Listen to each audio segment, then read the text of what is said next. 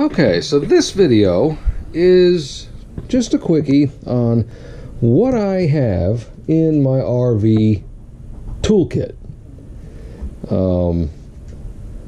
When we first bought this thing, obviously it didn't come with a lot of tools. It didn't come with hardly any tools, and the ones it did come with were kind of crummy. So this is what I've added or created over the 3 years we've had it to help ourselves out. The first thing I got is a roll of 4-inch Eternabond tape. This is handy. If you ever have a problem with the roof or anything that's leaking, this will seal it up temporarily or permanently, depending on how you want to do it. And that's what you do. I've also got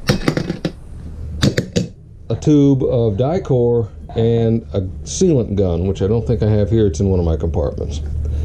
But this is an 18-inch breaker bar or 24-inch breaker bar that I picked up to help me get the wheels off.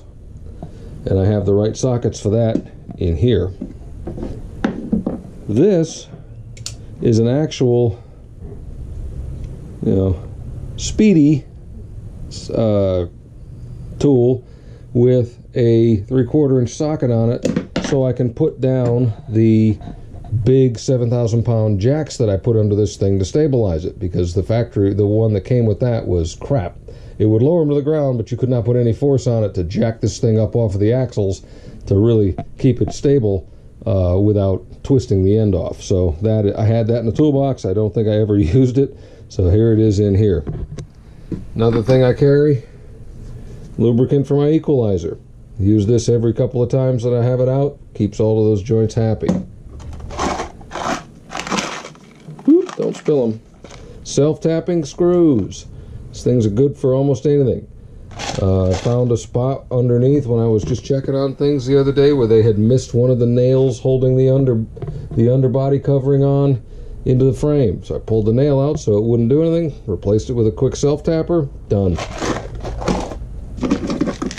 This is a pill bottle, but it's every single fastener I've ever removed from this coach. Externally, internally, when I took all of the window treatments off, this is all of the factory screws. So if I ever need to replace one or I want to add one, I've still got all of the factory stuff. A couple of drywall screws that I'll probably never use, but they came with something. Hose gaskets of all sorts. A couple of dollars at the box store, but if your hoses ever crap out, you lose a gasket, poof, you got them. Just random clamp tools. I found this on the road years ago, but it's the perfect size for that square on the top of a 4-inch threaded PVC cap that you need to take off in case you're ever at a place that has those for the sewage. Just grabs on, spins it right off, no issues. Set of screwdrivers, regular, Phillips, other, big, small, you name it. They're all in there because you need them from time to time. I don't remember what that was from, but I kept it. Phillips and flathead screwdriver, individual tool. This thing is probably one of the more interesting tools that I've procured for this. This, if we can do it, is the correct tool for crimping the PEX fittings in your water system. Because I had some that leaked from the factory. That wasn't cheap, but it's nice to have. These are some additional washers I can use with my equalizer hitch in case I want to make any adjustments. Random spring I found on the ground. And now we're inside. Zip ties. Don't leave home without them. A few extra parts. This is a latch for the bedroom doors, the closet doors. I had to replace one of them. I bought two. Now I have two. I have an extra. Coleman Mach controller. I had replaced both of the units in this coach with electronic ones. I had one of the electronic ones fail, so I had to go back with the other one. But Now I carry this one just in case the other electronic one fails. This is a small multimeter, just in case I have to do electrical troubleshooting. Very, very inexpensive, but it's got a bunch of stuff in there. It's fantastic. Here's my tool for the tires and the wheel lug nuts. Pipe tape, just in case. All sorts of different shark bite fittings. Tees, clamps, cutter. Because you never know when you got to do emergency plumbing. Fuel lights for the trailer. I actually replaced all of the lights with LED bulbs, but I saved the old ones because why not, just in case. I've replaced the original TV switch and cable switch with a little bit better one with a booster in it, but this one still works just in case that fancy electric one craps out. Poof, 2 screws and I'm back in business. Silicone caulk, just in case. I've used this to just do little tiny things. This does not go on the roof.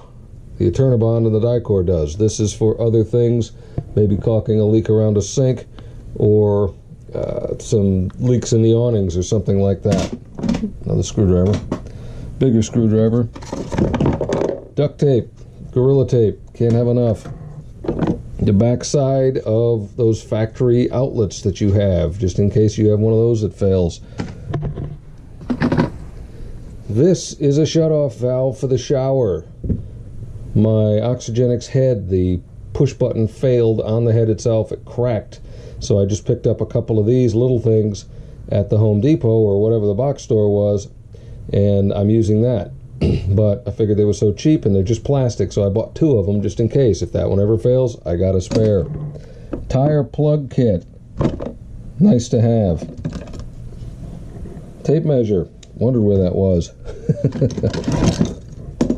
Outer piece of one of those outlets just in case that cracks, because they do occasionally. A few more screwdrivers, a couple of picks, directions for my equalizer, another big socket because the lug nuts on the lug nut holding the spare on is a different size than the lug nuts holding the wheels on. I found that out the hard way. So that's the end of the toolbox. And we've got a 3/4 inch wrench because this is what I need to do on when I'm carrying the box on my tailgate or my tail box on the back of this thing on my hitch. That takes off the hitch clamp.